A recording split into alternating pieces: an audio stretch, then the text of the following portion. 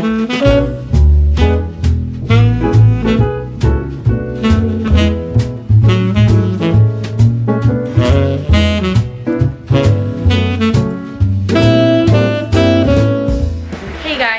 I have not been making videos. It's just been hard to make videos because Belle is very needy and hasn't wanted me to do anything but hold her. So today I am sharing a recipe, chicken pot pie. If it sucks, then you're not seeing this video. If it tasted good, then obviously then I'm recording it and showing you. What I did is I grabbed 2 chicken breasts. I put the stove on high. I stuck the 2 chicken breasts on the stove, each side for 2 minutes, and I put salt and pepper on each side. And then I put in the oven for 450 for 15 minutes, and I stuck the chicken in here.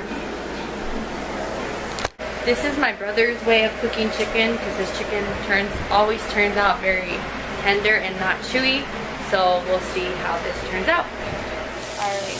So you add the veggies you like. I added salt, pepper, thyme. I didn't have onions, so I put minced onions, and then I'm going to add some garlic to this. Now I'm going to stir it for about a few minutes. Probably, it says 8 to 10 minutes. I'm going to eyeball it. Now I'm going to add a 1/4 cup of flour into this.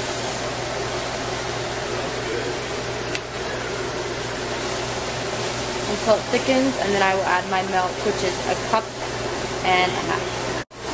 Alright, so I added lemon juice to the mixture, and then I got the chicken out of the oven, and I cut the chicken up and I mixed it together with the mixture. This is one section of phyllo dough. I brushed some olive oil on the bottom. Now I'm going to place another phyllo dough on top and brush some olive oil, maybe a little bit of salt, and then I'm going to put it in the oven at 400 degrees for 20 minutes. I laid the other part of the phyllo dough on top.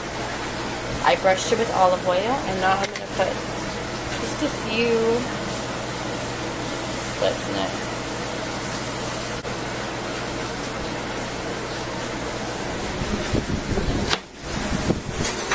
Okay, stick it in the oven. Alright, so we have the finished product.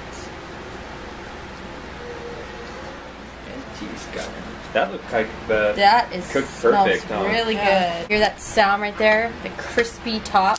You want the crispy top right there. Crispy top's where it's at. Oh, yeah.